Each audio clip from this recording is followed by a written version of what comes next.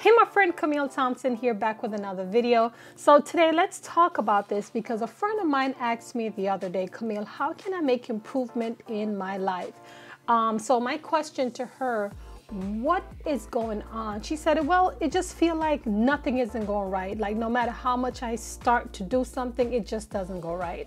So I felt like it's time to talk about it because oftentimes we overlooked our daily life situation, circumstances, and sometimes we don't really read between the lines to see what might have been causing this. So I spoke with her, and by the time I was finished with her, she got clarity from it, and she felt like this was profound, so to speak. Like it really helped her. And I spoke with her this week, and she was so happy for the information I gave her. So I decided, let's talk about it, right? And I'm not saying this because like my life is better than yours, or I'm not coming to you like I'm a motivational speaker or anything of that nature.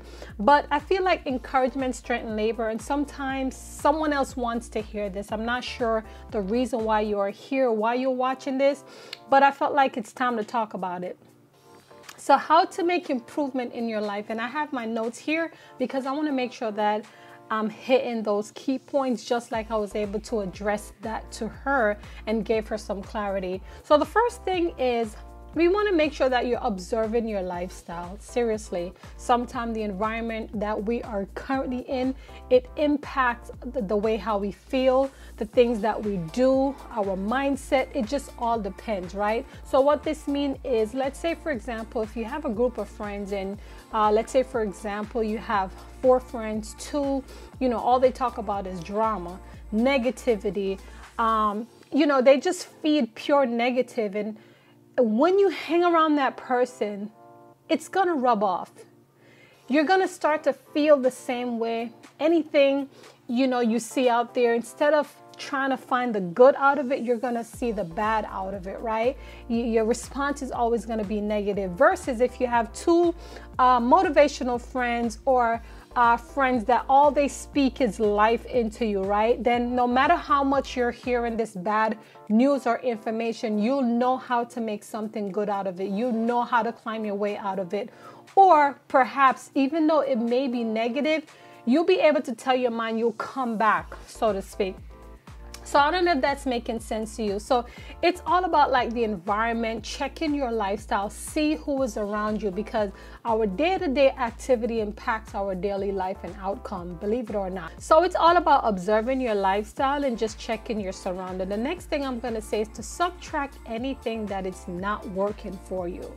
So what this means is, if the environment is negative and it's not adding any positivity to your life, you definitely want to subtract. You want to move yourself away from it. So going back to what I was telling you, your friends, if you notice just pure negativity, you take yourself away from it and you add. So add more to what is producing results for you. So if you have that group of friends where they are your accountability partner, they are speaking live into you, they are giving you information to help you change your situation to make improvement, you want to add more to that, right? You want to be amongst them so they can help you grow. And then don't be afraid to invite newness into your life. So what this means, don't be afraid to add new things as long as it's going to get you results, so to speak.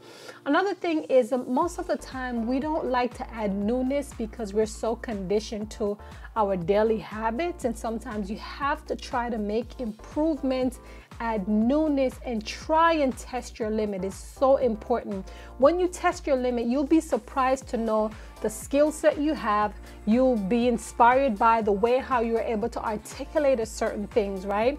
Even in your job performance, taking up a new position, you never know. Sometimes you have to test your limit. You have to walk out on faith. And this is how you make improvements on your life, because why? You're willing to take risks, you're willing to try, you're willing to add newness and to see if it's going to work for you or not. Now, I always say, listen, if something doesn't work for you, it's not failure. You're learning from it. It's a learning experience, right? And so you grow from there, you take that and you move forward.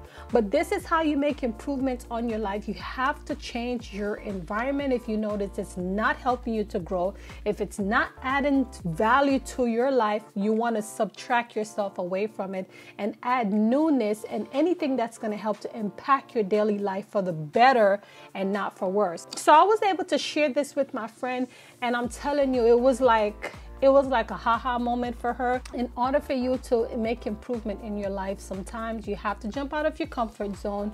You have to get uncomfortable, because at the end of the day, you're trying to make improvement in your life and speak life into yourself and making sure you're able to grow in your daily life. So I hope this information was able to help you out.